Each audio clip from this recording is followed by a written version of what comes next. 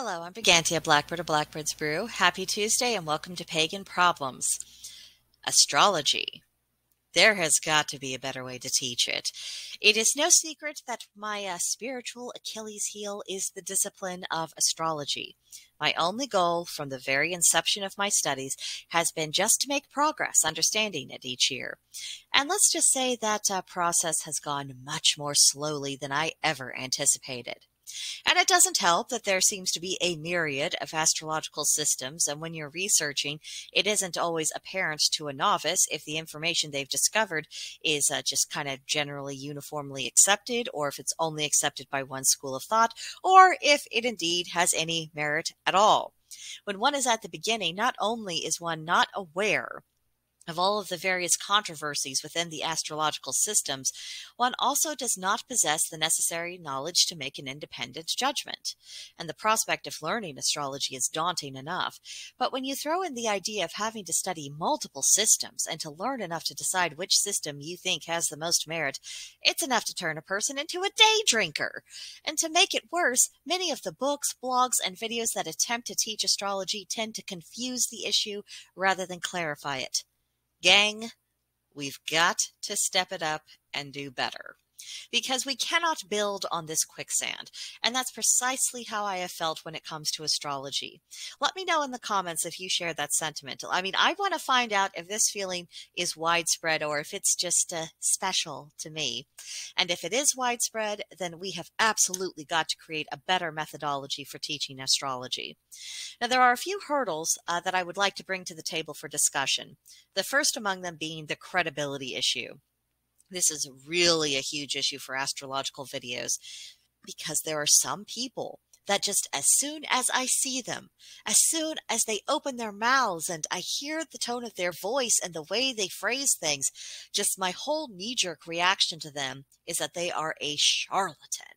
Everything that person projects comes across as questionable, and oftentimes they will be turning the video into a sales pitch for whatever book or class that they're trying to get people to sign up for. Very rarely do I find people who are just presenting it a little bit more straight of, I'm just here to educate. I'm here to help people along and to understand this subject. So often I come across people who they just feel greasy when you look at them. It doesn't come off well. The next hurdle is really poor teaching skills or the complete absence of teaching skills. Because, as I've said, astrology is extremely complex. It's detail-oriented. It requires an understanding not only of the signs, the planets, the houses, but also their relationships to each other and how this creates particular energetic environments and what that portends.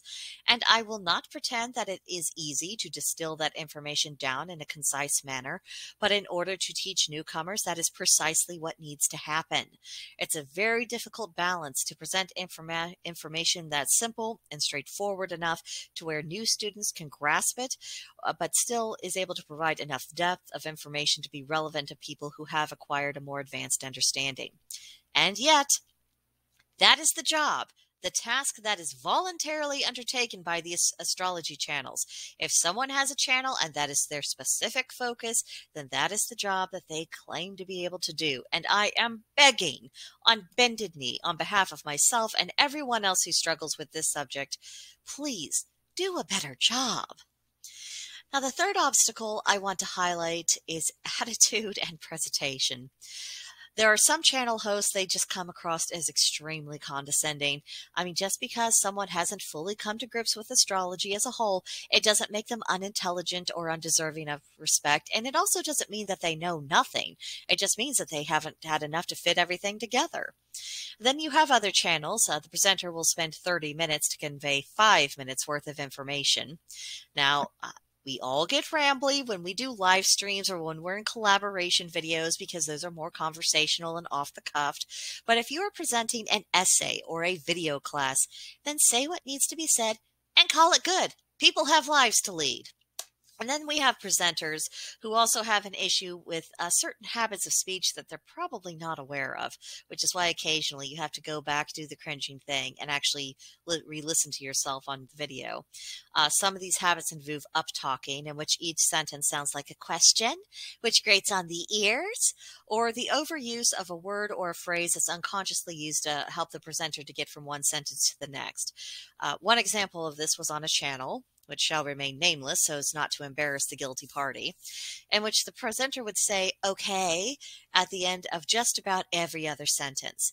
Not only did that detract from the information, but there came a point in the video where I had to stop watching, because if I heard that person say, okay, one more time, I was not going to be responsible for my actions. And when the audience is irritated by someone's manner of speech, or just their demeanor, it means that people stop listening. And it doesn't matter how informative the video might be otherwise and how they're really missing out. Well, if the information is so important, maybe it's just as important to present it well as it is for the person seeking the information to be willing to actually hear it. Two-way street there. And just to be clear, no one is perfect with this, and I am fully aware that the day is coming, probably sooner than I think, when someone is going to watch a video of mine and then verbally disembowel me about my own personal shortcomings in speech and presentation. And likely that criticism will be 100% deserved. So I'm not saying that I'm this wonderful example that other people should follow. I'm just saying is that everyone who has a channel should try to be aware of these issues and work at making adjustments so we don't detract from the message we're trying to send out. Now, for all this, astrology has profound value, and it's a tool that helps us understand the energy within ourselves, other people, and just in the ether generally. It's almost like a weather report that helps give us greater insight into what the weather pattern is, what we can expect from it, and what conditions we're most likely to deal with. So here's my suggestions, and I would love for the rest of the community to actually put in their 2 cents on this. If astrology instruction could be adapted so as to work with people's natural thought process rather than against it, it would go a long way to improving general understanding of the subject. It would help hone teaching skills, and it would take community discussion to a higher level. So what I would recommend is to teach in stages. Begin with the big picture. Explain from the word go that there are different systems and briefly describe the differences between. Briefly. Then explain which system you use and why you prefer it over the others, and that's all you have to say. Then provide the broad strokes. Show the people how the system fits together and what the main components are. You don't have to get too detailed at this point, just let the students get the gist.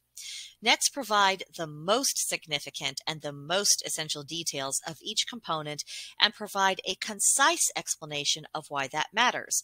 By this point, the student will be able to digest the information without getting overwhelmed. Then finally, get into the application. Whether you're demonstrating how the system describes what's going on the world scene or how the student can use it to better understand themselves, give it a basis of comparison between the concept and how that concept manifests in reality. And obviously, this chain of events would not be one video or one discussion or one conversation. Trying to cram too much information in at once is precisely what results in people running away from astrology screaming. I propose that this gradual process is more likely to be successful for both teacher and student. My hope is that by bringing this up is that it will begin a larger conversation in the pagan and the astrological communities, and maybe we could all take a second look at how we're doing things and ask ourselves, is this really the best we can do? I mean, is there some way we could make this a little bit more straightforward, a little bit more accessible? Is there a way we can draw on the practical application a little bit better? What can we do to improve this state of affairs? Because many people right now, they are searching. They are wanting to explore spiritual ideas right now. We have an excellent opportunity to show the value of pagan theology and the usefulness of pagan practices, including astrology. So let's seize that moment and make the necessary adjustments that need to be made to become better teachers, which will in turn result in better and more successful students. So that's my 2 cents. Let me know what you think in the comments, or come on to Gilded and tell me what you think there. There's a link to join us in the description box below. You're welcome to join us, and I hope to see you soon. But that will do it for now, and I will see you next time. Bye.